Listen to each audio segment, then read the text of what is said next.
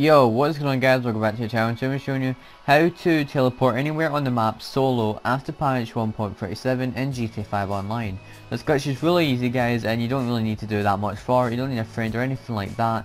But before we get into the video, can you please drop a like on it when we launch. Okay, if you're new to the channel, this content like this, make sure you do hit a little bell on my channel so you don't miss out any content uploaded in the future, and sure you get notified whenever I upload a brand new GTA 5 Online video.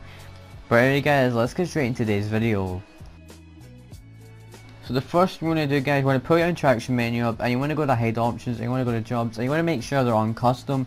Should you see any job on the map, as you can see here, all the blue icons will be the jobs, and you just want to hover over one of the jobs and you want to hit square. Now what we're going to do is we're going to load into this job by hitting square, and we're going to try and host it. So as you can see here, I'm just going to hit square, and if it gives you an error message like this saying no active job has been found, you want to hit circle to host this job.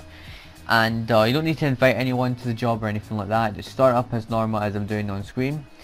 And as soon as you get to this bit guys, you just want to back out straight away, and very quickly it should be loading you back into a GTA 5 session, like really quick.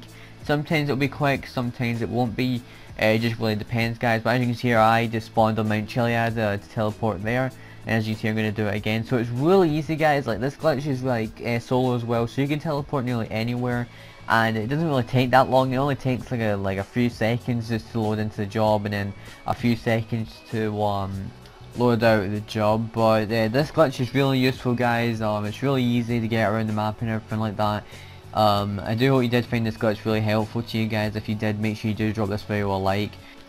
And as well guys, make sure you do subscribe if you are new to the channel, so it's content like this, and make sure you do turn post notifications on my channel as well. But anyway guys, I'll see you guys in the next video. Peace and have a good day.